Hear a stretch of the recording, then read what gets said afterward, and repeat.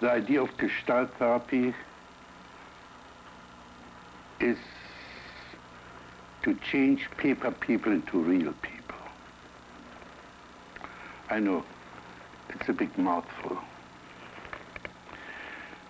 And to make the hollow man of our time come to life and teach him to use his inborn potential and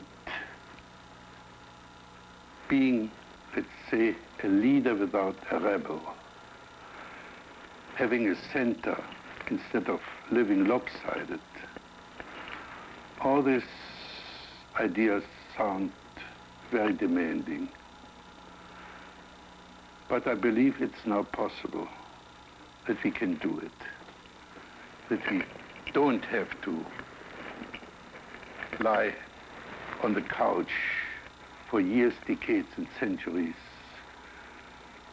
without essential changes.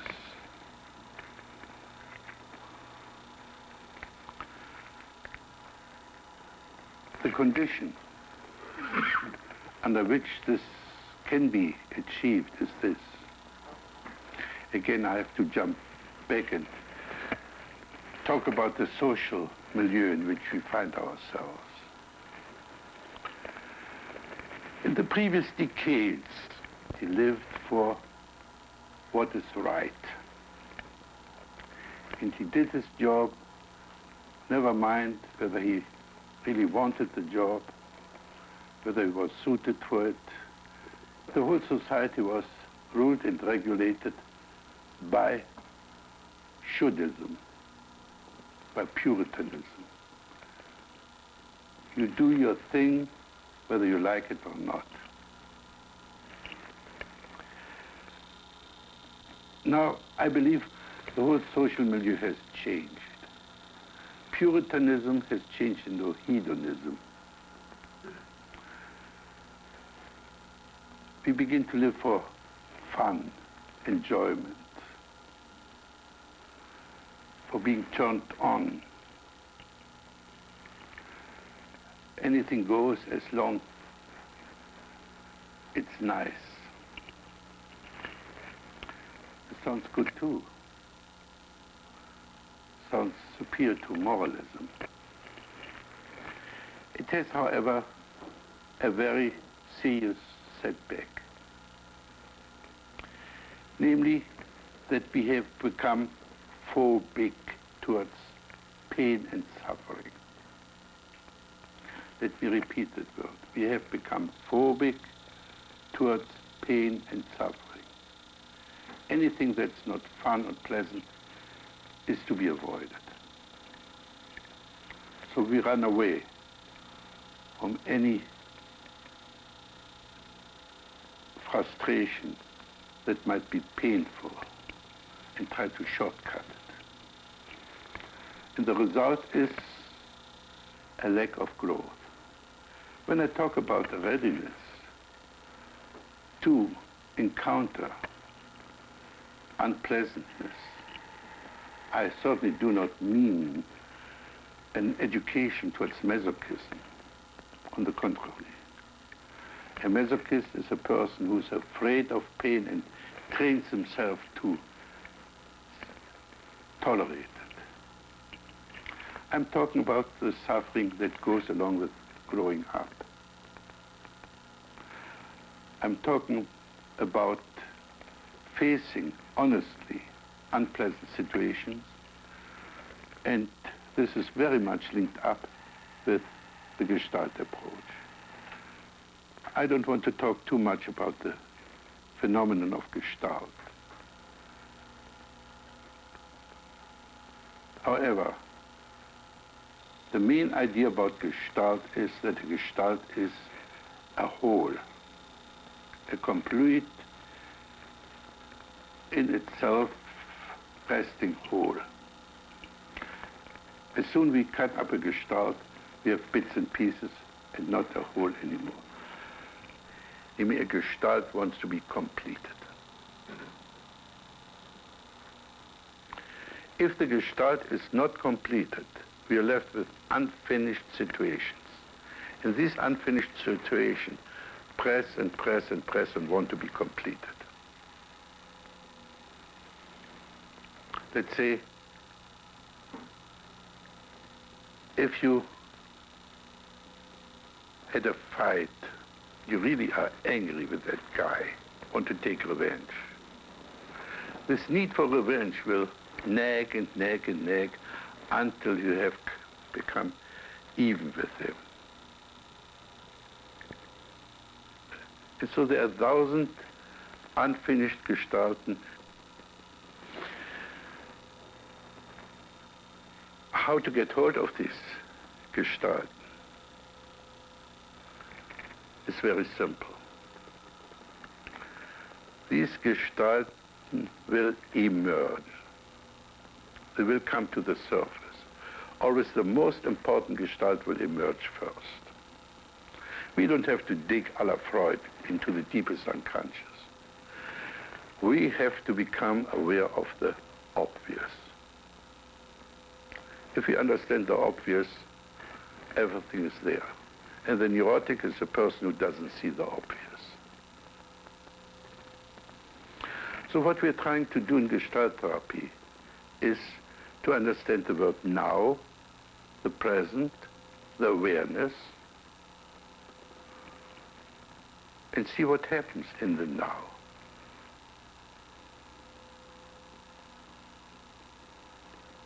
And to understand the now will take you anything from 4 weeks to 20 years. The second point I have to make in regard to our therapy is the word how. In previous centuries, we asked why. We tried to find causes, reasons, excuses, rationalizations, and we thought if we can change the causes, we can change the effect. In our electronic age, we don't ask why anymore, we ask how. We investigate the structure. And if we understand the structure, then we can change the structure.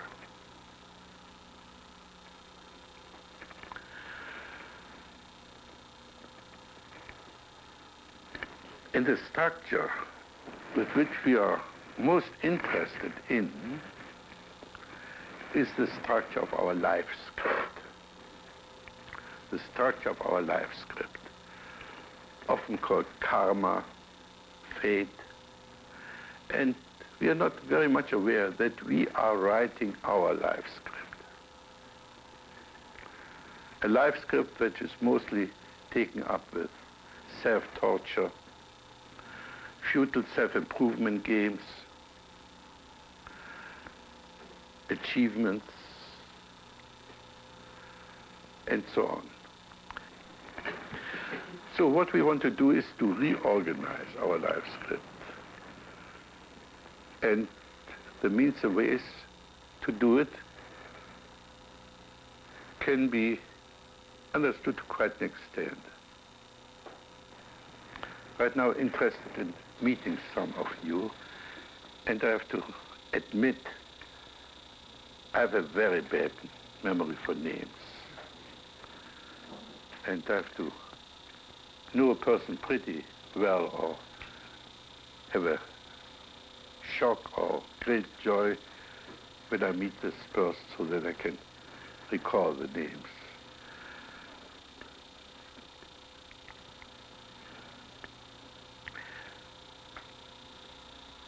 In order to work, I like and I brag about the 6 components of my work.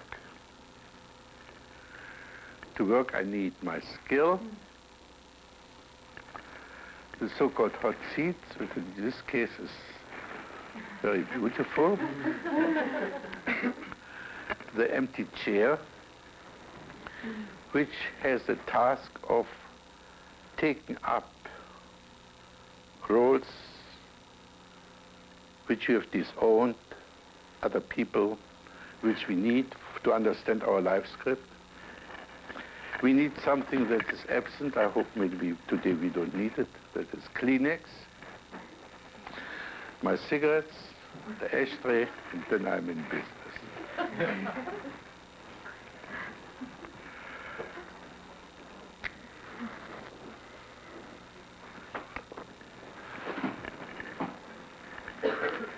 So I invite anyone who wants to come forth and work with me to take the hot seat.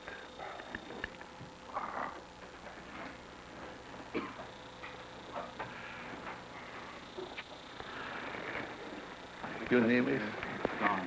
Don.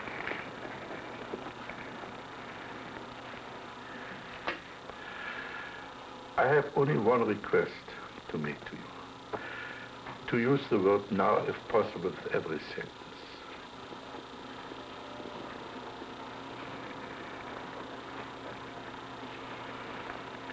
Like, now I feel my heart beating.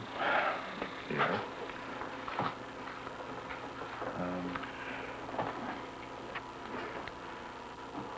And now I wonder why I'm sitting here. Why did I wish to fill the void?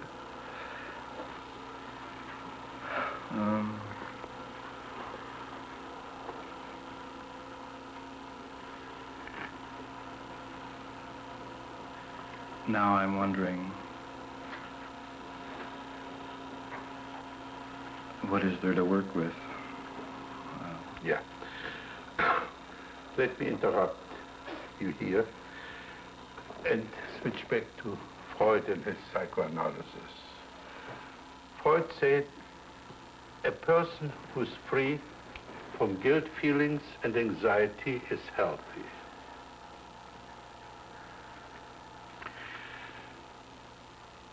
My own theory about anxiety and guilt are those. Guilt, as I hope to show in its context, is nothing but unexpressed resentment. And anxiety is nothing but the gap between the now and the later. As soon you leave the secure basis of the now and jump into the future, you experience anxiety, or in this case, stage fright.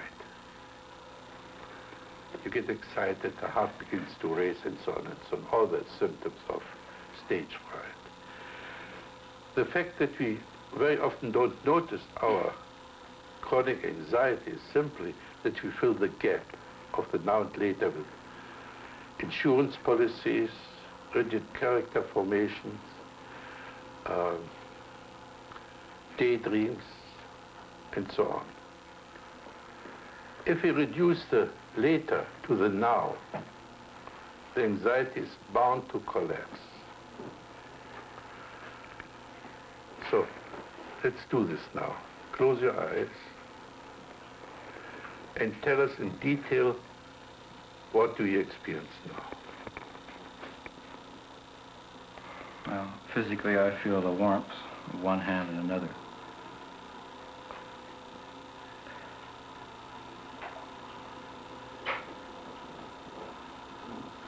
I feel, now I feel tension throughout my body.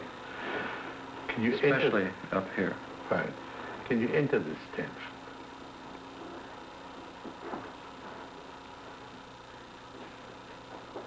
It's as if I'm being stretched this way, across my shoulder. Can you do this to me? Oh. Stretch me. It's as if I'm being pulled out this way. More. Do it as much as you need to do.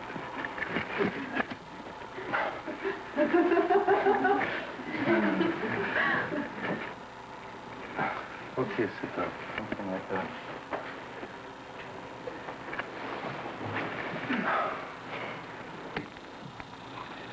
Now it's gone away. Yeah.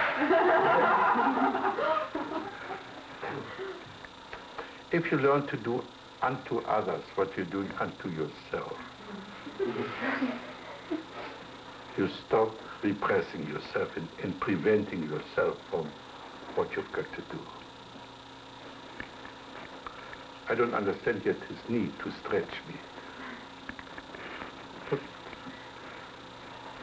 To talk about it would be... And here I have to shock you, because I have to introduce one of the technical terms in Gestalt therapy, which is mind-fucking. The very moment we just play these intellectual games, like they do usually in group therapy, they throw opinion on each other, explanations, people interpret each other.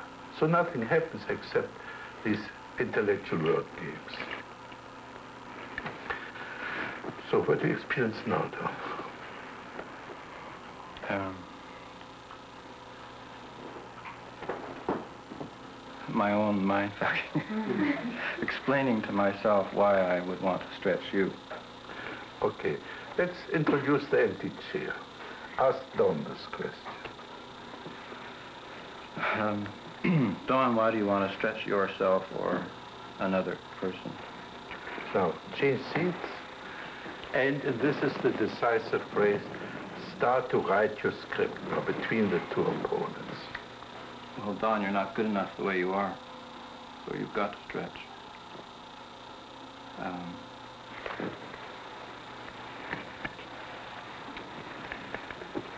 Yeah, that's quite possible.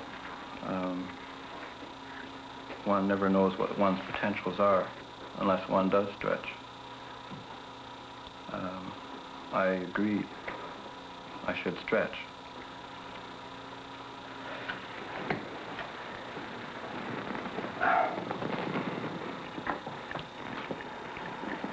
Yes.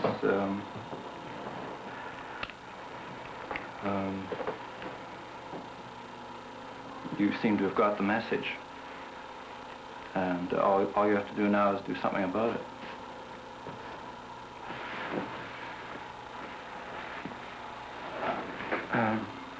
Yeah, I do try to do something about it sometimes.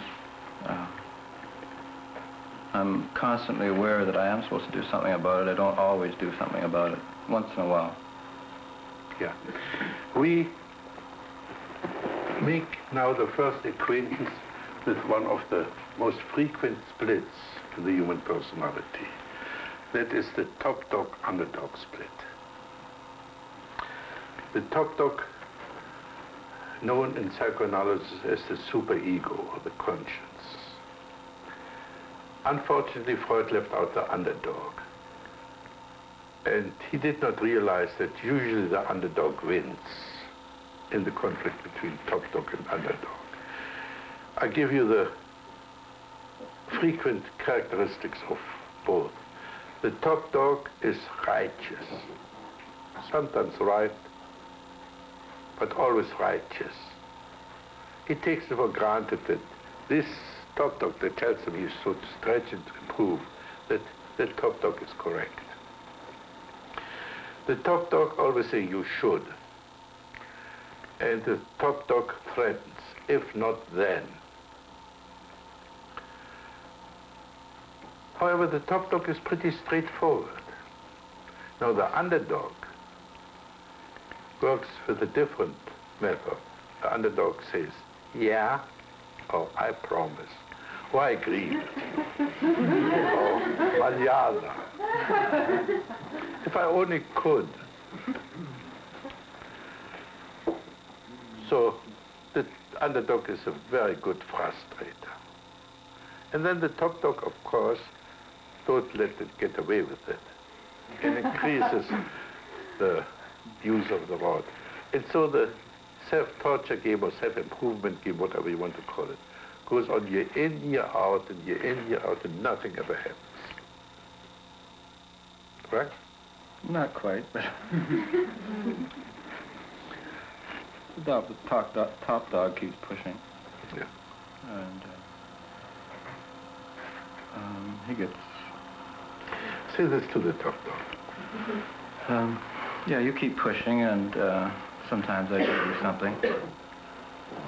I often feel it isn't adequate enough for your, doesn't quite meet your demands. So be the top dog in demand. What in your demands? You should get much more organized, and you could be far more intelligent about how you go about things than you are right now. Okay, And, now, again, we do unto others what we're doing unto yourself. Say the same sentence to these people here. You should get better organized. Yeah, Bill, if you want to improve, you should get much better organized and make much more use of your time and energy. And you should get much more organized and be more intelligent about how you go about things. And you go a lot further. Gail, you can do the same. How do you feel in that role when you say this to others and not to yourself? I feel that they could tell me to go to hell. Okay, tell them to go to hell. You keep on nagging and then each one tells you to go to hell. Go to hell. Haven't I told you often that you should work harder? Yeah, as a matter of fact, you have. And can't you work harder? Can't you organize yourself better? I don't want to, thank you, Don Bethel. How about you, Bill? I mean, you could go much further if you organized yourself better. You'd be a wealthy man now.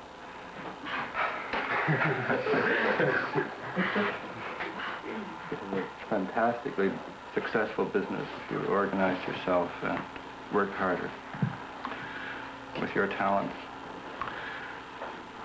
Okay, how do you feel now? I feel like a very self-righteous. How's your stage fright? Oh, it's sort of gone away. Yeah. But this being self-righteous is part of your life script. And so you need a lot of people you can be self-righteous with.